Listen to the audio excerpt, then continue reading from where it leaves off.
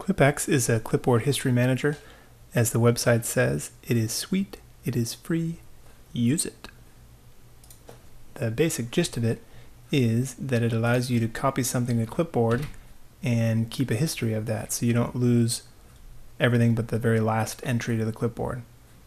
Let me give you a little example. Let's say you're planning a trip to New York, so you're pulling up pizza places because you want to try the New York pizza on Yelp. So let's say we grab the phone number so we can give them a call, make sure they're providing the best pizza, then we copy their address, and of course if we're planning this trip we're going to be staying in the Ritz-Carlton, so we can grab their address at the Ritz-Carlton, and then we want to get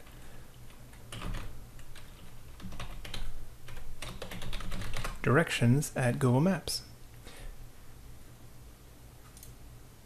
So you use the keyboard shortcut, in my case it's Control-Alt-L, and we paste in the location of the pizza place.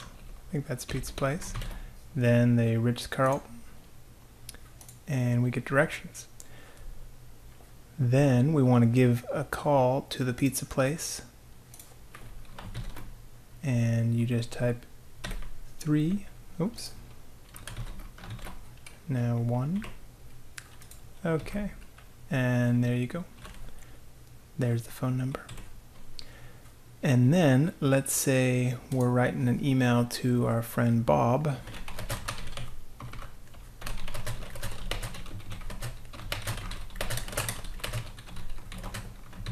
and we can put there, and we can give them the phone number if they want to give it a call. Put back in the parentheses we lost. And then we can go back and say, oh, and by the way, here's the URL for ClipX. So the convenience becomes readily apparent as you use it more and more. You realize that the clipboard can be kind of a little storage space, and there are ways to make it even more useful. There's a plugin that I use called Dislog that stores everything that goes through ClipX. Now, let me be sure to remind you that that needs to be taken good care of, because that file can contain very sensitive data. You may have passwords or credit card info, other valuable information that you don't want to get into the wrong hands. So be sure to keep good track of that file, but it can also serve as a sort of mini backup of anything you're writing. If you're writing an important email, you can just copy to the clipboard and you know that it's saved for good. So it can be very handy. I do that with journal entries. I'll just copy them after I've written them, just in case anything happens.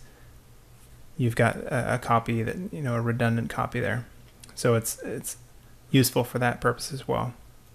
Another way that it can be used is when you're copying things that have formatting, and it can clear it out. So for instance, if I'm going to copy this text, if I just copy it directly, then I'm left with this, and you can go down in here and say keep text only, but that's not always possible depending on where you're doing it at.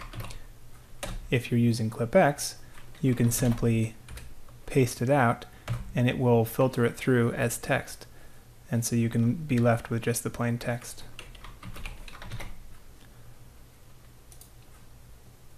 Oh yeah, it was already Times Roman. Let's do a new one so we can see the full. There we go. So then it's left with Calibri. So there's actually utilities out there. There's one called PureText that does this as its sole purpose. There's another, or other ones that you can use, but it's kind of a handy feature within ClipX to clear out formatting in your text if you want to paste it somewhere else and you don't want to mess with the formatting. So that's yet another benefit, good reason to use it. As far as the features of ClipX, in addition to what I've shown you, you can search the clipboard, and it does a live search. So if I want to look for New York, it'll show me all the entries there immediately. You can also manage the entries, so if there's something that is sensitive and you want to delete it, you can get rid of it that way. You can also combine entries. So for certain entries that make sense to be together, you can combine those and it'll add a new entry there.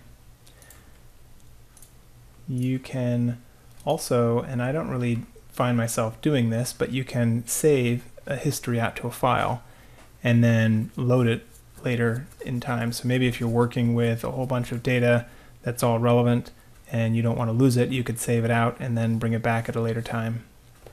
You can also clear out the entire history or just bitmap entries, because those are going to be the ones taking up the most room. And then the configuration is pretty straightforward. You can remember a whole lot more than just 25 up to 10,000 or 1024. You can, so I have it ignoring bitmap because I find I just use the text entries, but you can use bitmaps and file lists as well. You can manage those. The hotkeys, I find myself only using the paste menu, and I have Control-Alt-L for that. You can also have paste the last one and pop it off, meaning it will remove it off of there. And there's a whole bunch of other options here that you can look into and use if you're so inclined. These are just where the pop-up goes, what the pop-up selects. So the second to last or the last, you can configure that, and then the width, how wide it's going to be. The plugins that I mentioned is disk log, and as far as its options, it just has the location of the file and whether or not it's enabled. So if you are doing something sensitive, you could go in here and disable it temporarily just to avoid that. I find myself just keeping it, and I make sure to keep that file locally so it's not going to get out anywhere. And then there are other plugins that you can use. You can browse through to see if there's anything else that makes sense for you. ClipX, any clipboard history manager really, is extremely useful. It's something that you wonder why it wasn't built into Windows, but once you start using it, you'll find yourself using it even more and more. And as I mentioned earlier, it is sweet. Use it.